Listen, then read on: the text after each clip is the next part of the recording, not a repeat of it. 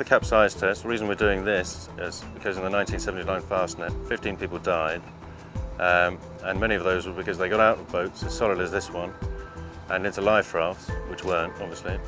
And only 5 of those boats that were abandoned out of the 24 actually sunk. And a lot of people, life rafts in those days weren't as well built and they fell apart and people drowned. And if they'd stayed with their boats and had everything secured down, a lot of people would have come through that race without dying.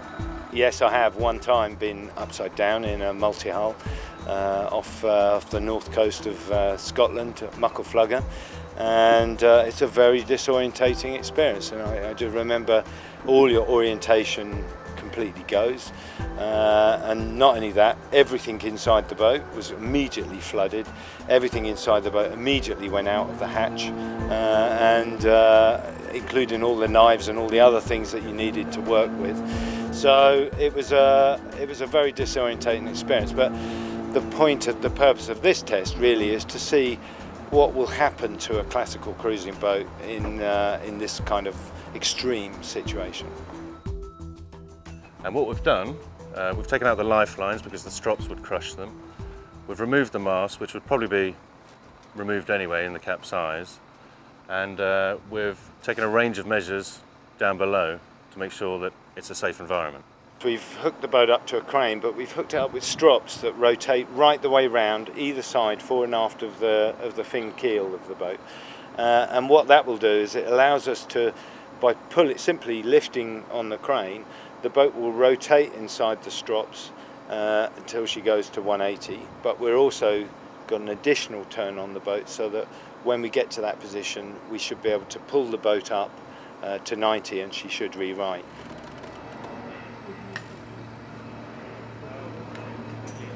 Now, this is the forward cabin. This is where I'd prefer to be in a capsize. There's less far to fall, there's less stuff flying around, much safer. We've also taken the precaution of screwing down the boards.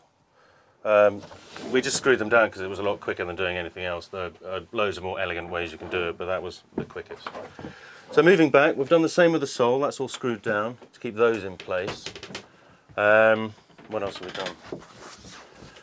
We've put some string over there so that that's secure. And in situations like this, we've got latches to make sure this doesn't open. Obviously dividers and sharp things in there, so that's all safe. And to find out what actually happens, we've got some cameras mounted around the boats and some lights, which are going to be crucial because upside down it gets very dark in here. Here are the capsized crew. So we've got this one off watch, having a ziz, and this one here at the galley. There's another one in the forward cabin, ideally to demonstrate that not much is going to happen in there. But yeah, that's our crew. So what happens to them is what would happen to our dear reader if, in the event of a capsize. We're doing 2 tests today. The first one is with all the security stuff in place. Then we're going to do it again where we take the netting off and we unscrew the sole and then we capsize it again, and that's the full drama that these cameras will capture. So the worst case scenario is something fails on the boat. We're only working with the fittings that are on the boat, and these fittings are going to be subjected to loads that they're not used to seeing. So the worst case scenario is we somehow get the boat to 180, she begins to flood with water, we attempt to right her using the strops, and something on the boat breaks, and as a result we lose control, and I suppose the worst case scenario, the boat sinks, and that would be a bit of a disaster, and we'll need to get the divers out.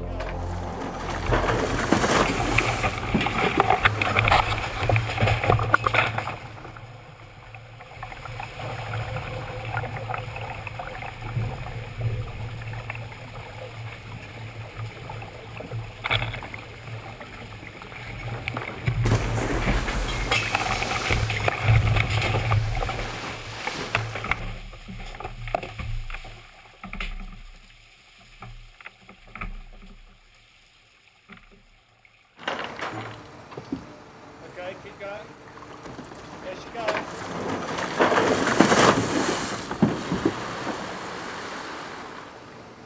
Take a little weight now. Take a little weight.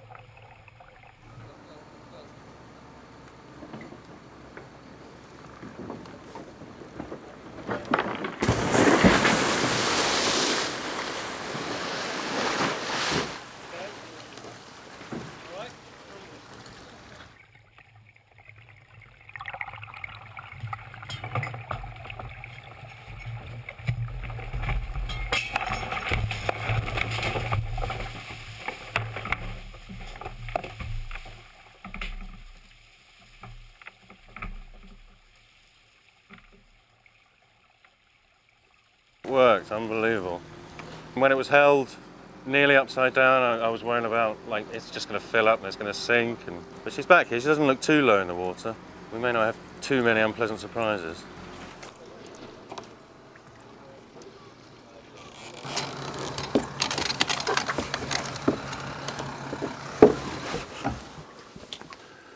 There is so much water in here. We sealed this up pretty good, and it doesn't seem to have made much difference. We spent a while upside down, but I mean, there's standing water here, it's here. This is soaking. This guy's broken in half. What else we got?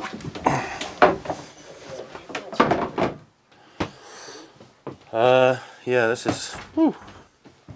Okay, it's just everything is soaking. These held up pretty well. Contents of that stayed put. We have lost a plate.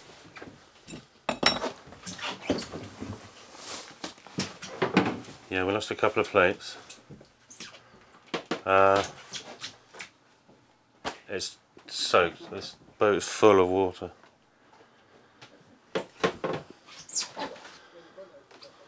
Wow. Okay. Bit of a tidy up job here.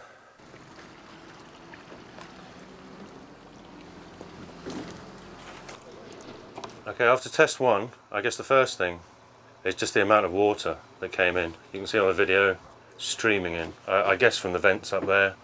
The windows held up really well. The hatches seemed fine, so it was just water from here and from the two vents up forward, but just a ridiculous amount of it. You can see it piling up in the video. This test, this is supposed to be the messy test, which is amazing after the first one. So what we've done, we've left the boards up, we've unscrewed these, so those can all move now. So this is just kind of like an average boat now. We've also removed all the safety from here, so these will just open and the contents will pile out. We've removed some cushions because they were blocking the cameras. We've removed the netting from the galleys, so all those plates are free to move. Likewise the bottles in the locker there. The chart table is now unlatched, so that just opens. Likewise the stove hatch. So, well, the next time we're down here, it's going to be a bit of a mess. And I looked through that forehatch, and there's this dummy sort of crushed between the V-berth with his hands sticking up, like really like a dead body, and it was a bit like a crime scene going down below. Not as much water as I thought might be in the boat, because it hadn't come up above the sole, which we'd screwed down, so that was a surprise. But then as you went through the boat and looked at other parts of it, there's a locker under the chart table that's full of water. The cushions are all full of water. There's the under-seat lockers. There was stuff that we'd left in there, some of which we probably should have removed, like an electric drill that was full of water. I think the electric drill's still working, fortunately, because we need to be able to unscrew the sole boards next to show what happens in the next part of this test when things aren't fastened down, basically.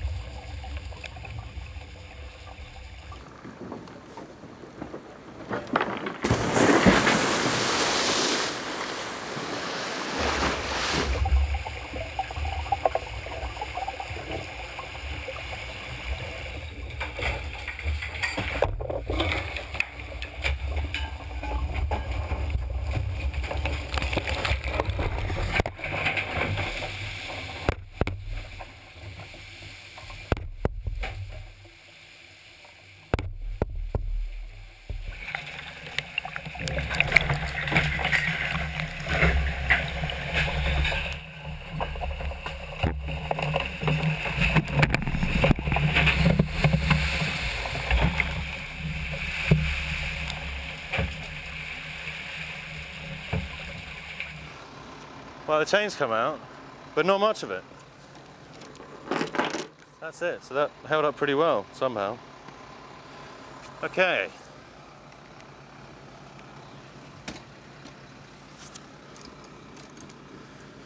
Whew.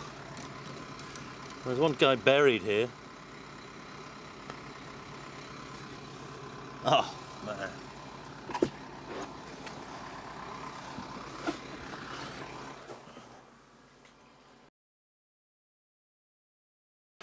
Whoa, unbelievable. This is part of the table, which I guess was taken out by one of the cabin sole boards. He's in the best shape, the guy with the strap. This guy didn't fare at all well. And it's just, this can take a long time to clear up. It's just carnage, there is stuff everywhere. The sole boards have just gone crazy. They were clearly up on the ceiling at one stage because I think they've taken the leaf of this table out. It's landed upside down. This must have been just a horrendous place to be. God knows where the plates went. Unbelievable. 2 matches on the ceiling. Whew. There's still water leaking out of the engine compartment. Not pleasant, not at all pleasant. Really frightening. Very frightening. I can't imagine what it must have been like to be down here. It must have been absolutely terrifying. And extremely dangerous. The stove's come off its mounts. No, this is... I don't ever want this to happen.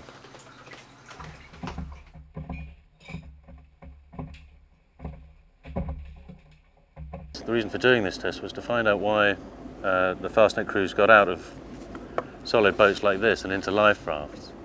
And looking at that second test, it's absolutely clear to me why they did it, because they were terrified and they were in fear of their lives. And, well, they should have been. That was horrendous down there, the state of it. And having looked at a couple of video shots of what's down below, you get a real idea of just the horror of being down there.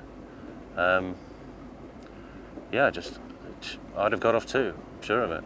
What we learned from the first test was that a lot of that can be averted or at least dealt with. So you can contain, for instance, the sole boards, they were screwed down so they didn't move first time. All the lockers were shut so they didn't move.